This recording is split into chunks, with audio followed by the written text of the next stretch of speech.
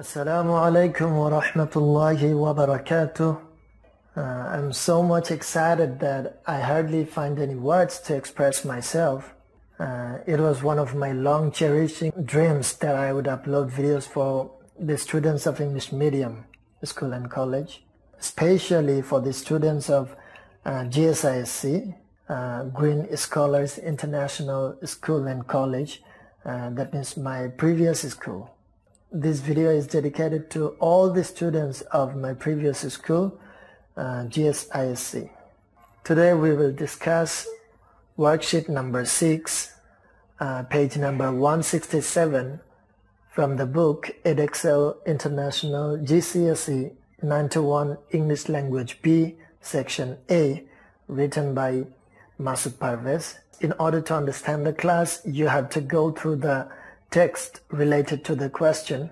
The text is on page number 170. You have to know each and every word of the text perfectly. Then this lecture will benefit you most.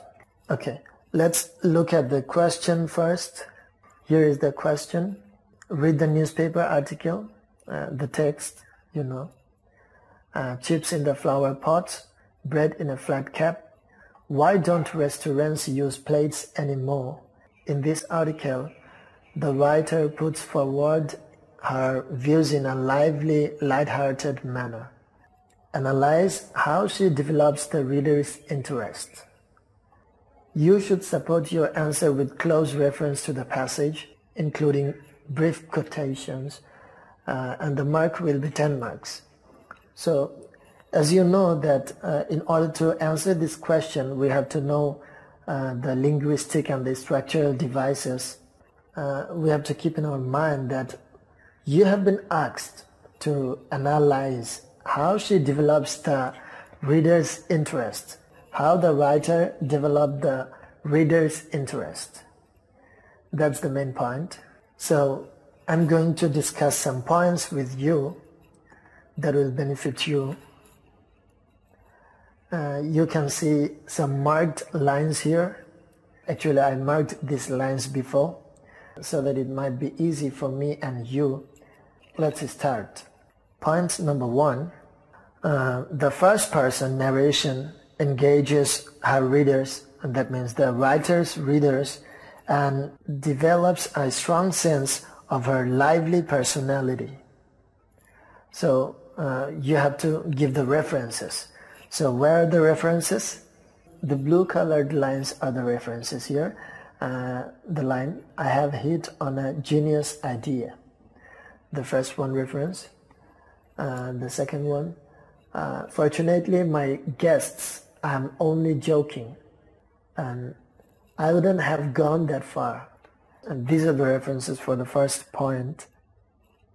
And the second point, the use of direct address and the conversational style involves the reader in a lively way. The green colored lines are the references. You can see one thing you could be sure of until fairly recently was that your meal would arrive on a plate and the mind you, but do you know what? These are the references of the use of direct address and the conversational style. So the next point, point number 3, the writer's style of questioning in the title. You see the title, why don't restaurants use plates anymore?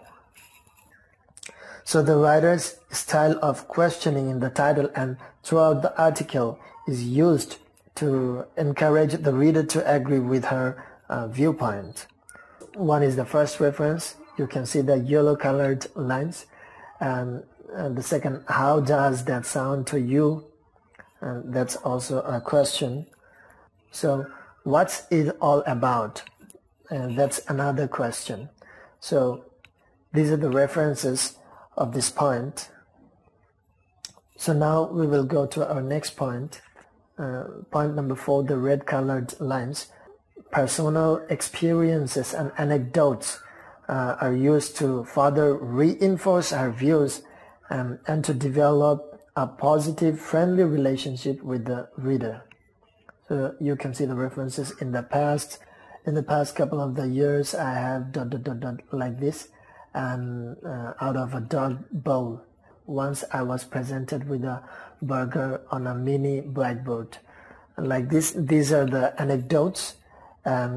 These anecdotes or personal experiences are used to further reinforce our views and to help develop a positive, friendly relationship with the reader. And the last point of today's lecture is point number 5.